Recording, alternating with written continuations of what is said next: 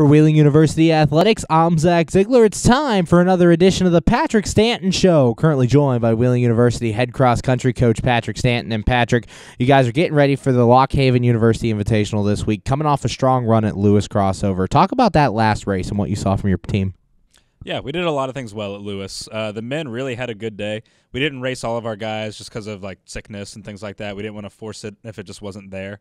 But we still raced 3 of our guys. They all had really good days. Julius had a huge PR on a tougher course than Louisville.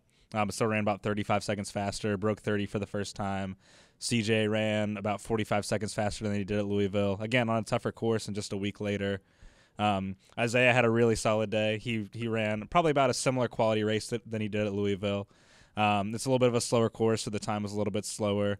We know that there were some spots where we could have executed a little bit better, which just means that we know that we can run faster. But he had a quality day. Really, all 3 guys, I think, executed pretty well and learned a lot, which is huge. It's always tough racing back-to-back weekends. The weather was cold. It was windy. But they still kind of brought their game faces and ran tough. The girls, we did a lot of things well. Our game plan for that meet was really we wanted to go out smart and then really execute in the back half of the race, because that's where we struggled at Louisville. So we really wanted to execute in that back half of the race, and I told them, especially when they hit 3 miles, that's 1,200 meters to go. That's where we really had to start kicking things into gear and start gearing up for our kick, essentially, because the last 400 meters are all downhill. So we can't save it for that. We have to start our kick before that. And they executed that very well. Their times for the last 1,200 meters of that race were insane. The issue was we didn't get out as aggressive as we wanted to. We were a little bit too controlled, really in the first mile, and then even more so over miles 2 and 3.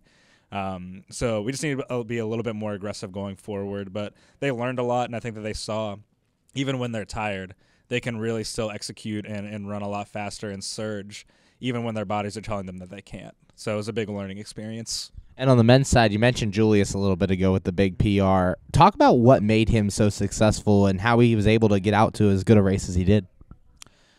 Really, he's just been racing better and better throughout the season. He really isn't used to racing this distance. He ran cross country in high school, but it's been a couple of years. He didn't run cross last year as a freshman. He focuses on the multi and track. He's going to do the HEP and the deck. But one of his strongest events in that is the 1500. So he wanted to get back to running cross, but it's been a while for him.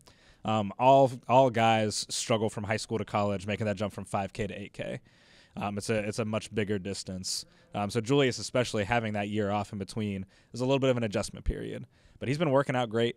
He's been improving his times in his workouts consistently throughout the year, learning how to kind of grind through the murky middle of the race how we talk about it. Where you're in that uncertainty and you have to really just rely on your confidence and you rely on your fitness when your body really doesn't want to. And he's just been getting better and better at that. And on the women's side, Savannah Anderson, another strong race for her. Caroline Fodor, a strong race. Talk about those top 3, Savannah, Caroline, and how they're kind of meshing together. Yeah, they've been, over the last 2 weeks of workouts, that pack has been looking phenomenal. Really, the whole team, our last couple of weeks of workouts has been our strongest of the season. We're really kind of coming along at the right time. But particularly to answer your question, those 3 have been running really well as a pack. They've been feeding off each other, seeing that they can run with each other. So when one makes a move, the others can just be more confident that they can go even when their bodies are saying no. They've been encouraging each other. They've been pushing each other. And they know that for us to be as strongest as we can be as a team, those 3 have to really be on their games. And those 3 have to be stronger than a lot of other teams' top 3s. So they've just been encouraging each other and just working really well as a group. Currently joined by Wheeling University head cross-country coach Patrick Stanton. And Patrick, something you don't normally see, you guys raced back-to-back weeks last time. How is that going to help your athletes having those 2 consecutive weeks of racing followed by the off week heading into this one? Yeah, we really wanted to do that because we really wanted to race at Louisville. We typically have 2 weeks in between most of our meets, but Louisville kind of falls on an off weekend for us. So we wanted to race Louisville, and then we wanted to get back on a normal schedule from there. It's tough racing back-to-back. So you're usually not quite as fresh. You're usually kind of sluggish going into that second race. But cross country is a sport where you really just have to tough things out when you don't want to, when your body's not feeling it, when you're not in a good mood, when you're not having the right attitude mentally. still kind of getting on the start line, refocusing, and bringing your A game, whatever your best is that day, bringing that to the table. So it's just a really good lesson in that, and I think that they did really well with it. And as you guys prepare for the Mountain East Conference Championships coming up here in early November, this is the last warm-up. What are you guys really working on to get ready to compete against some of the best in this conference? We want to run fast. This is a fast course, and we're getting to a point in the season where like we can really start to run fast. We're sharpening the wheels a little bit. We're coming down a little bit in volume, so they're not feeling quite as like that heavy workload. And we're really, like I mentioned earlier, we're really coming along at the right time. This is, as you mentioned, we have MEC coming up, and then we've got regionals kind of down the line. This is our fastest race that we're going to run at this point in the season. So we really wanted to take advantage of that. This is the fastest 8K that the guys will run all year. This would be comparable to regionals for the girls running 6K. So we really just want to get some PRs, honestly. We want to put ourselves in a good position. We want to get out aggressive. We want to run smart, but we also want to put ourselves in a position to succeed and take some risks.